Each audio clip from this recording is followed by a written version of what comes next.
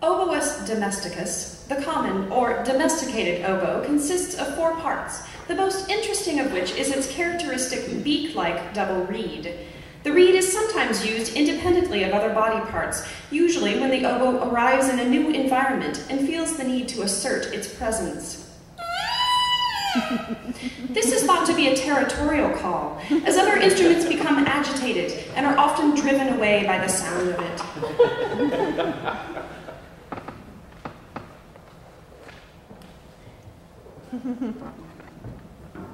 Though it can be observed practicing before and during many types of rehearsals, when isolated from other instruments, the oboe, interestingly enough, rarely makes any sound of any kind.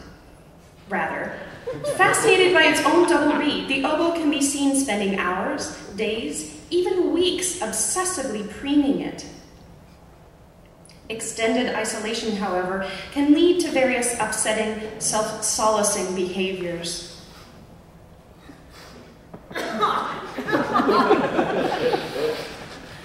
So, oboes are best kept in proximity to other instruments.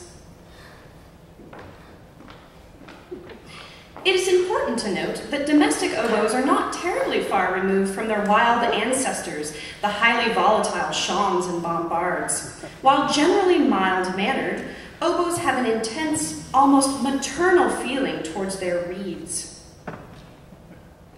If another instrument appears to have damaged an oboe reed,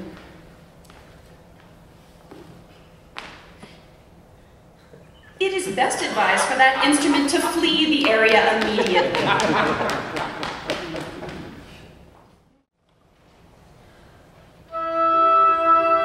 Though normally observed playing beautiful melody lines, it's important to note that the oboe can, in certain settings, be seen accompanying other instruments.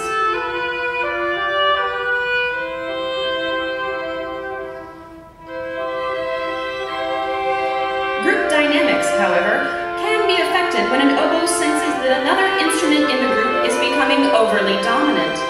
This power disparity is especially dangerous when the oboe is placed into a role requiring obvious subservience.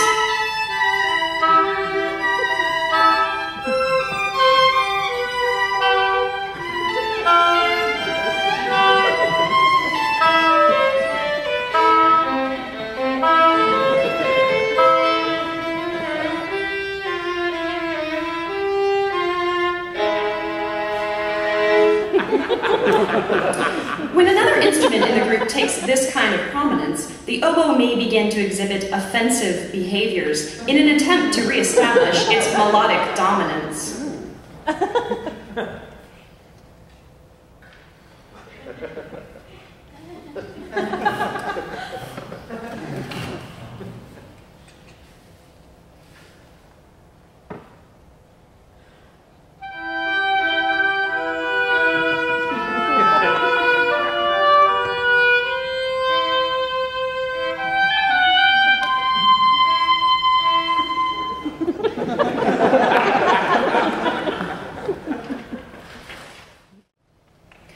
Contrary to popular belief, the domesticated oboe has a larger range than its wild cousins and can play both low and high notes.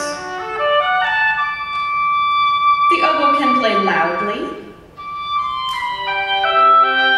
and softly, short notes, and because of circular breathing, can hold notes almost to a ridiculous length.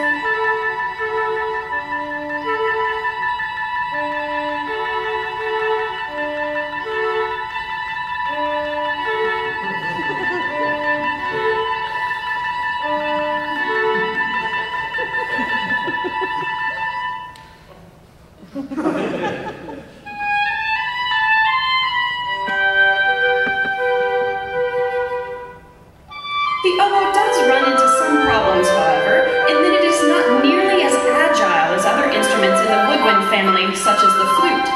If the oboe is struggling too much in any given environment,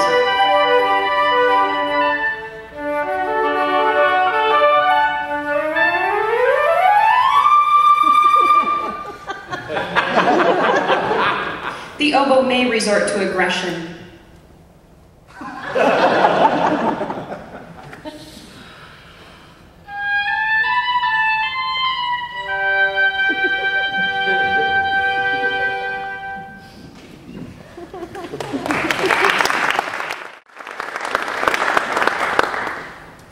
In summation, the oboe is capable of performing low and high, fast and slow, long and short notes, as well as playing melodies, harmonies, and accompaniment lines within moderation.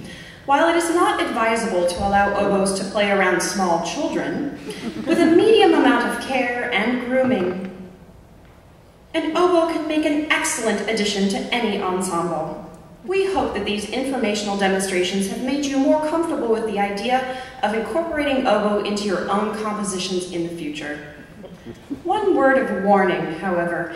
If you are considering adopting a stray oboe, please note that they have unusually long memories, and if brought into contact with an instrument that has given previous offense, they may be disinclined to be forgiving.